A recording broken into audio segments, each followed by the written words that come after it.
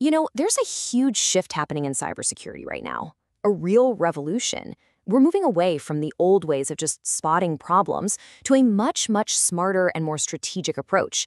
So in this explainer, we're going to break down what that actually means and why it is changing absolutely everything. And this quote, this just nails the core problem, doesn't it? It's not that security teams are starved for information. Far from it. They are literally drowning in it.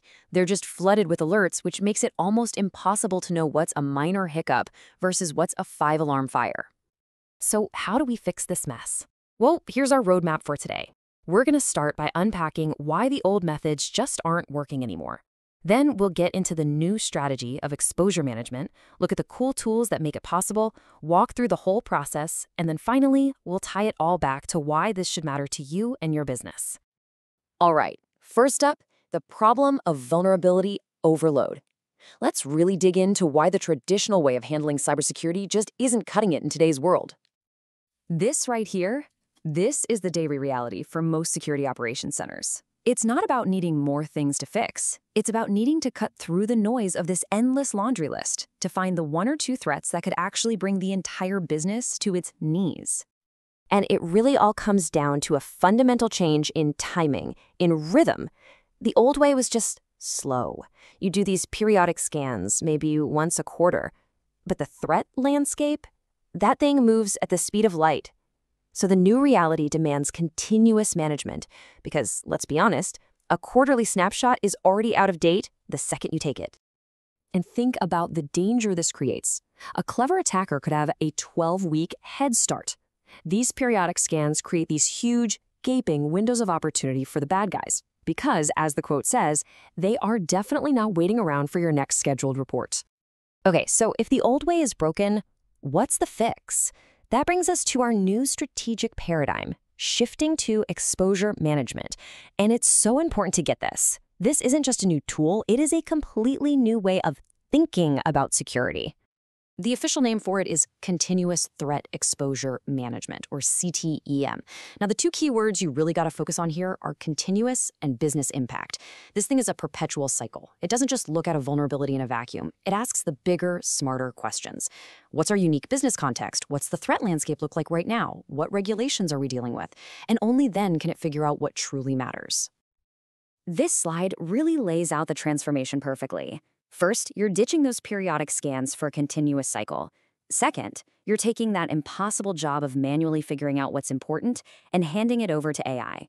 And third, and this is huge, you stop seeing all these isolated little problems and you start seeing the big picture, how an attacker could actually connect all these different puzzle pieces to create a real-world breach. Now, a new strategy is great in theory, but you need the right tech to actually make it happen, right? So that brings us to section 3 and the tools of the trade, exposure assessment platforms, or EPS. And the arrival of these platforms, well, it wasn't just some quiet little update.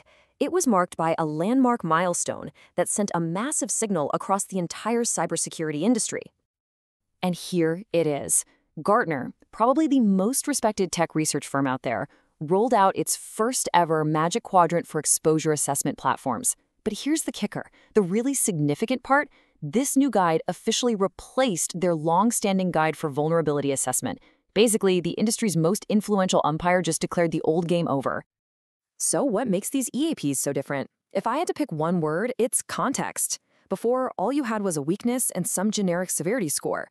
Now, the platform analyzes everything: the likelihood of a breach, how valuable that asset is, and the potential hit to your bottom line. It finally connects security directly to real business risk. Okay, so we've got the strategy and we've got the tools. In section 4, let's put it all together and actually walk through the CTEM process itself. A mature CTEM program follows these 5 stages. It kicks off with scoping, deciding what's in and what's out. Then you've got discovery, prioritization, validation, and finally, mobilization. And the most important thing to see on this slide is that arrow. This isn't a one-and-done project. It's a continuous loop that just keeps going. And this is where that EAP platform really becomes the engine for the whole process. It automates those 3 critical stages right in the middle. It handles the discovery by building a complete inventory of all your assets.